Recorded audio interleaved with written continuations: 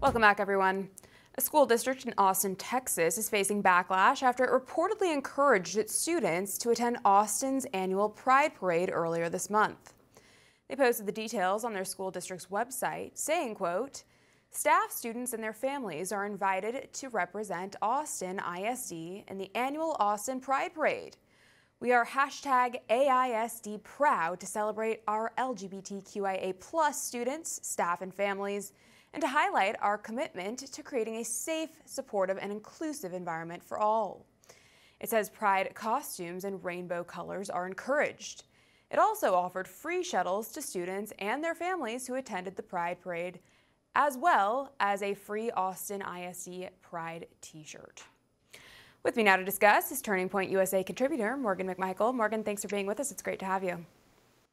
Thank you for having me on. Of course. So I just love how liberals always try to make the claim that the LGBTQIA+ community isn't targeting the children, yet here they are. A school district in Austin is encouraging students to attend this madness. Morgan, what are your thoughts? Of course, it is absolutely ridiculous. My family actually lives in Austin, Texas, and I saw some reporters on the ground of this Pride Parade.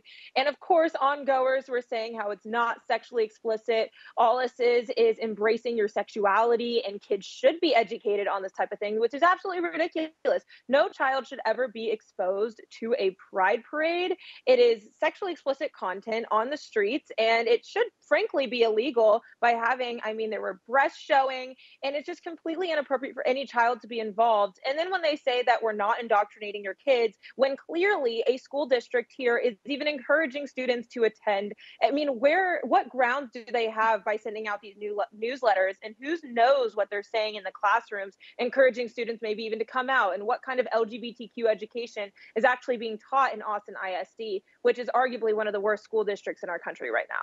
It certainly is. There is no question about that. It is extremely alarming. It should concern every parent, and it should be illegal. I do agree with you. I was actually just in Austin for the American Liberty Awards, and I've got to say, I am not shocked that all of this is happening there.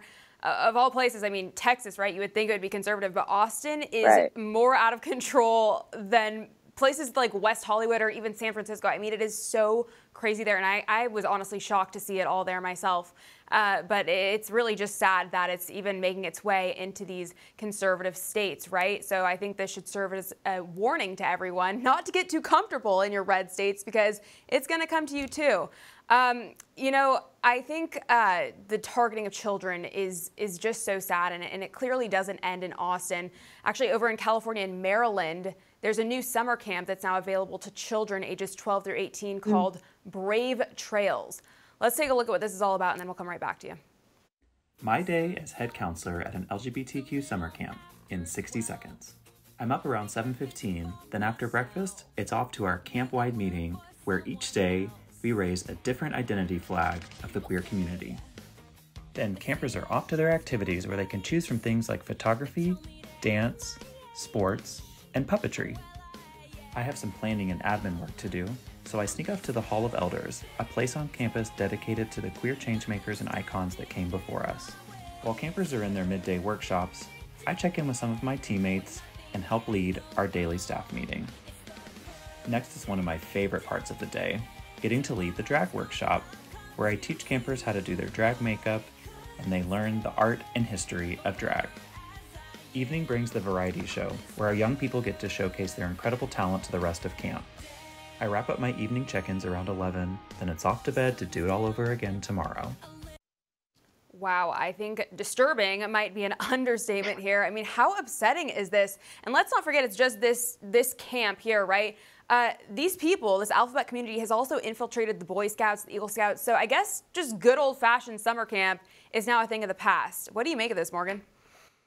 The summer camps that I grew up going to apparently no longer exist with this replacement. And it's not a shock that this is happening in California of all states. But I feel bad for these kids that are going to these camps, and these parents who are so confused, these children who are confused with their own identities. And instead of actually being told the truth, and being led on a correct path, they're going to these types of indoctrination camps, quite frankly. I mean, I don't know how these camps are legal either. I mean, they are taking children and just affirming these camps and these kids. And it's really sad to see, if I'm being honest.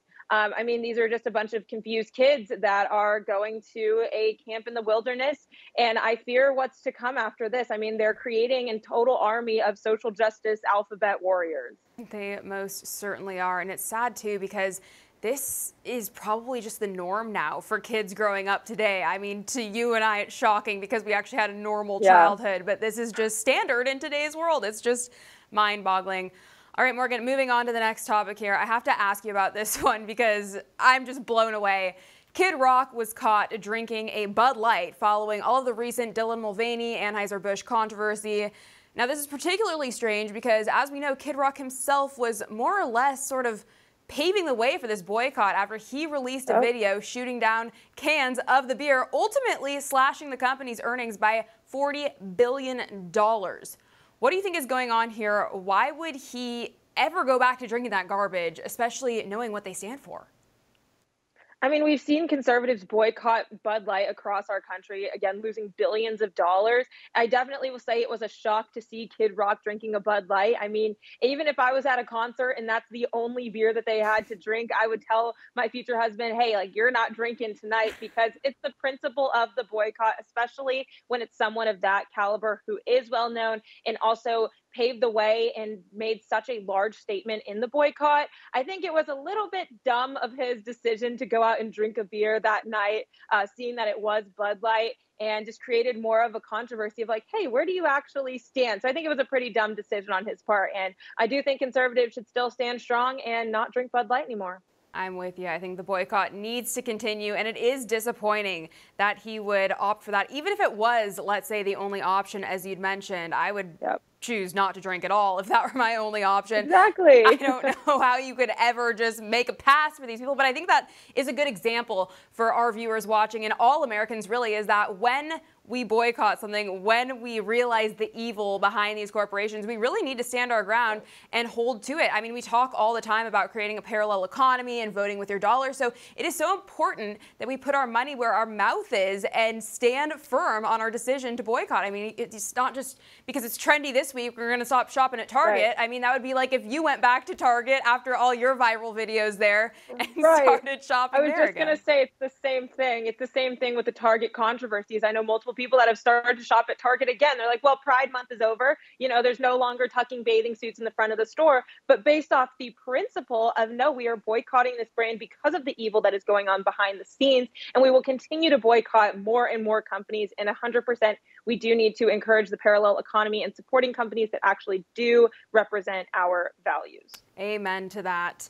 All righty, Morgan, last one for you. If you have been on social media at any point during the last week, I'm sure you regrettably at some point had to see the obnoxious face of Rachel Zegler, the lead actress who plays Snow White in the new upcoming live-action remake from Disney.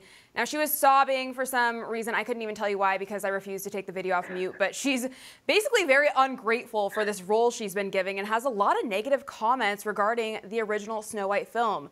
Anyhow, fast forward, and now the son of the original Snow White director is actually slamming this live-action remake, saying, quote, his father and Walt Disney would be turning in their graves if they saw what was happening here. Morgan, what are your thoughts on this one?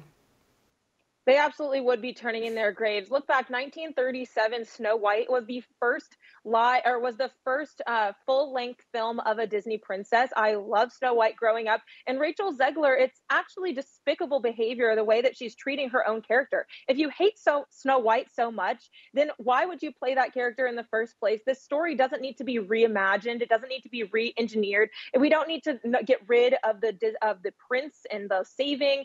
And so I think this actor just hates her role so much and is so woke and is bought into the Disney wokeness. And I hope that he continues to speak out because they would be turning in their grave. I think Walt Disney would look at Disney nowadays and be completely disgusted by these films that are coming out and how they've completely morphed and changed the stories. Because here's the thing is when a remake and a live action is made look at how Beauty and the Beast was done. It was a beautiful film that actually encapsulated the original Beauty and the Beast film into the live action. And Snow White has just been completely torn apart by the liberal wokeness of Hollywood. You're right. It's so sad to see all of our classic childhood favorites being destroyed by the woke culture and these ungrateful people like Rachel Zegler who think it's all about them.